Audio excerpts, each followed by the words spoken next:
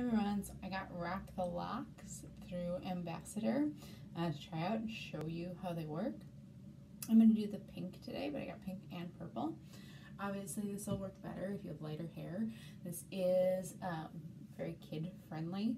I'm just trying it on me, so we're not showing kids on the channel right now, but we plan to use it on my niece who has a little bit lighter hair than me, but we'll see what it looks like on this color hair, kind of medium brown, I guess. So it says it can last 5 to 15 shampoos, obviously depending on the case.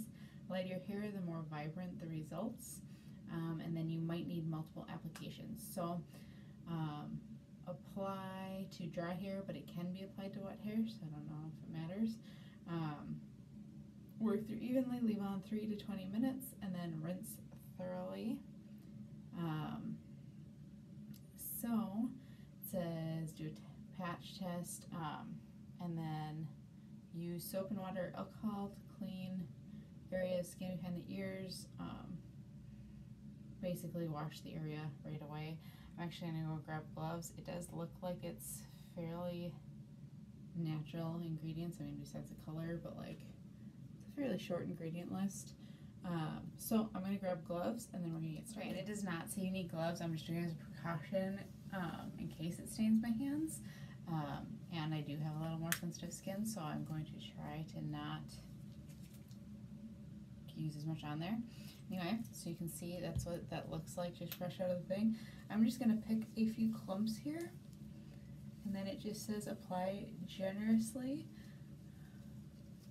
I'm just going to saturate this, and then I'm gonna, it smells like strawberries almost, so it's kind of cool.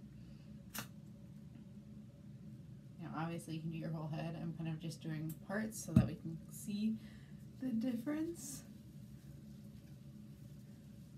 kind of see how it compares on different parts of my hair. So I'll just keep applying this like so.